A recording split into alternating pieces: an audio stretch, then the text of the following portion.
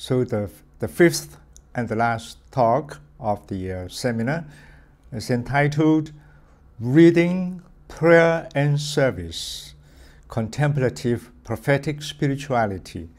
So I was trying to connect prayer meditation with reading on the one hand and with service on the other. As we know that John Main first learned the meditation from a Hindu guru while he was serving in Malaysia, and he chose the Christian mantra Maranatha. But then he returned to England and became a Benedictine monk. He started reading the Desert Fathers and especially the writings of John Cassian, and he was much confirmed by the teaching of Cassian in this practice of meditation. As we know, in conferences 9 and 10, Cassian was recommending a kind of mantra, a short prayer to be repeated during the day, which is taken from the beginning of the opening verse of Psalm 70. O God, come to my assistance. O Lord, make haste to help me. And according to Cassian, this verse would be an excellent synthesis of the whole book of Psalms. And in its turn, the book of Psalms is considered by the Church Fathers as a compendium, a synthesis of the whole Bible. So these two verses are very significant. Later, it didn't become a universally adopted brief invocation, but Saint Benedict in his rule has taken this verse as the opening of each hour of the divine office. So it's also very significant. The monks in the West would repeat this verse at least 7 times a day. So here it shows that there is a connection, close connection between the prayer, the short prayer, and the Bible. It's taken from the Bible. And we can say that it is also with the Jesus prayer. It is taken from the Gospel, the prayer of the blind man in Jericho, and the tax collector praying in the temple, and also the mantra, the short prayer, Maranatha, is taken from St. Paul's first letter to the Corinthians as a concluding greeting to the faithful. So there is a close connection, and in order to, because during the time of meditation, we are advised not to think of anything, so it's a kind of a spiritual poverty. We put aside thoughts and words and many images and so on, but it also needs to be nourished. Apart from the time of meditation, one should continue to read and meditate on the Bible.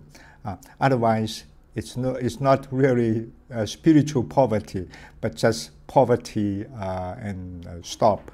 So we need the nourishment of a continuous reading of the Bible. The two, Bible reading and meditation, silent prayer, should be considered as the two wings which enable a bird to take flight.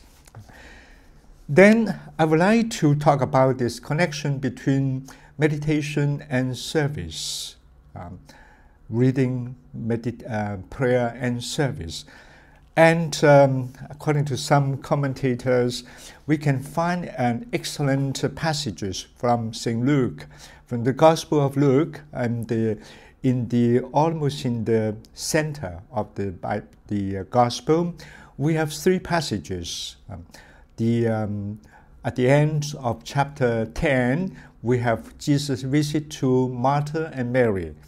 Then, the beginning of chapter 11, we have episode about Jesus praying and then disciples ask him to teach them to pray.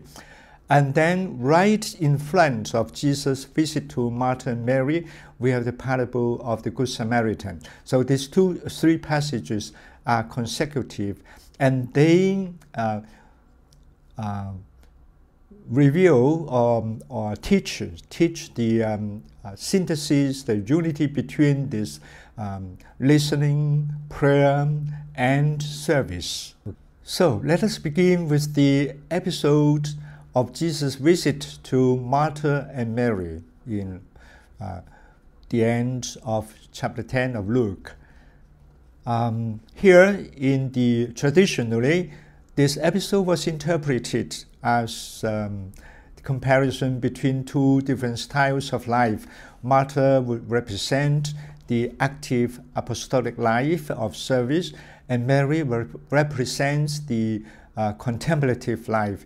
And the conclusion is that Mary, the contemplative life, is superior to the active life. But actually, contemporary commentators would think that's not really the text would like to say.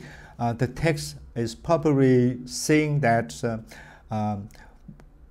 the two sisters represent two essential aspects of the Christian life which should be integrated. It's not an option, alternative between one of them. So the purpose of the narrative is rather to purify, to complete Martha's service with Mary's listening. So Mary was adopting a basic attitude of a disciple who sat at the Lord's feet and listened to what he was saying. The primacy of listening to the Word of God. And Jesus was not rebuking Martha for his service, but of his way of doing things. Martha was worried and distracted by many things, and Jesus told her there is need of only one thing. That is the primacy of listening to the Word of God, and all the rest should follow as a response to the Word of God. So the idea of the passage is to teach that Christians, disciples, should integrate this listening and service. The two sisters are living in the same house, so each Christian should combine the two sisters in themselves. As Jesus would say, blessed are those who hear the Word of God and obey it and put it into practice. The two aspects are necessary. Then we come to the following episode at the beginning of chapter 11, 1 to 4. Luke presents Jesus during the day, the busy day of preaching and healing. He found some quiet moment, and he withdrew to a lonely place and prayed. And the disciples was watching him and was much impressed. So when Jesus finished his prayer, disciples asked him to teach them to pray, and he taught them the Our Father. Now in the Gospels, we find many references to the idea of Jesus as praying, to the prayer, references to the prayer of Jesus. He was praying either at the end of a long day of preaching and healing and so on. At night, in the evening, at night he would go to a lonely place to pray. Or early morning, he would go up to the mountain and to a lonely place to pray, to listen to the Father, to have a colloquy with the Father. So the Gospel presents Jesus as a man of prayer. Then we come to the third passage, which is just in front before the episode of Jesus' visit to the two sisters. That is the parable of the Good Samaritan. A man was going down from Jerusalem to Jericho, and he fell in the hands of the robbers and so on, and he was beaten half dead and left at the side of the road, and then a priest and a Levite saw him, and they passed by on the other side. They saw him, but it's a seeing, without any compassion. But then finally a Samaritan was passing by. When he saw him, he was moved with compassion. And this is a different kind of seeing. He saw him and was moved with compassion. It is a seeing, as Pope Benedict XVI in his Deus Caritas Est in the encyclical, he would say the Samaritan's seeing is a seeing with the heart, not only with the bodily eyes, but a seeing with the heart. And he was moved with compassion. The Greek word esplankaniste, it means a deepest emotion, sentiment, coming from the deepest inner center, from the bosom of a person, moved with compassion. And then immediately this compassion took action to help the poor man. And then Jesus was soon, the tradition, the fathers of the church soon identified Jesus himself as the Good Samaritan. And we say that the word compassion, Jesus was moved to compassion. In another talk, we mentioned their references in the Synoptic Gospel, saying that Jesus was moved by compassion, began to teach the people, to heal the illness, to cast out devil, to multiply bread, and to raise the dead, the only son, only child of a widow in Naim. So compassion certainly is the secret of Jesus' public ministry. Now, tradition, the Augustine and Gregory the Great, commenting on the visit to Jesus' visit to Martha and Mary, I would compare first the two different styles of life: active life, contemplative life, giving the superiority to contemplative life. But they also add that there is still a higher ideal of Christian life, which is, according to them, is a kind of life combining the two aspects, combining contemplation and service. They call it vita composita, composite or integrated style of life. And later Thomas Aquinas would have that motto, contemplata aliis tradere, to communicate to others what you have contemplated. And they, Augustine, St. Gregory the Great, Thomas Aquinas, would think this is the highest ideal for the Christian life. And interestingly, they all indicate, they point to Jesus as the supreme model of this vita composita, who taught and do different kinds of service to people during the day and pray till late at night or early in the morning. He prayed, contemplate, listened to the Father. So he's the example, the supreme example of this vita composita. Now I would like to present a kind of trend of contemporary Christian spirituality. And I would like to use the expression contemplative-prophetic spirituality, contemplative-prophetic spirituality, which can be seen as proposed by Thomas Merton, by the latter part of his writings of the later Thomas Merton. Contemplative, we understand, means giving importance to the Word of God and to prayer. By prophetic spirituality, I mean the spirituality according to the teachings of the prophets of the Old Testament.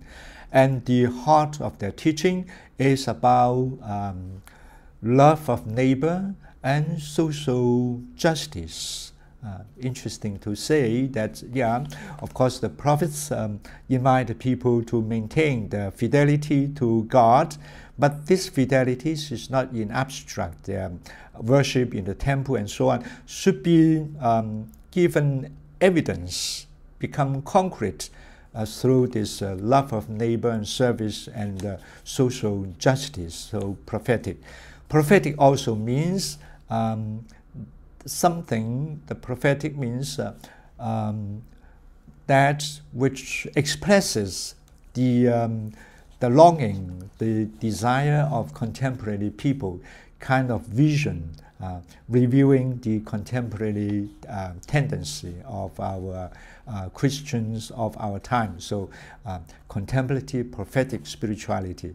And I would like to refer to Cardinal Carlo Martini.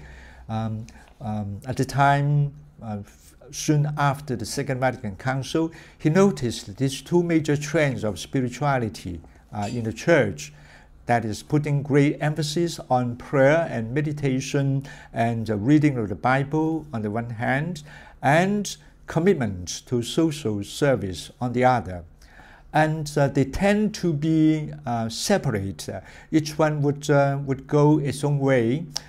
Cardinal Martini was thinking to himself that that should not be the case.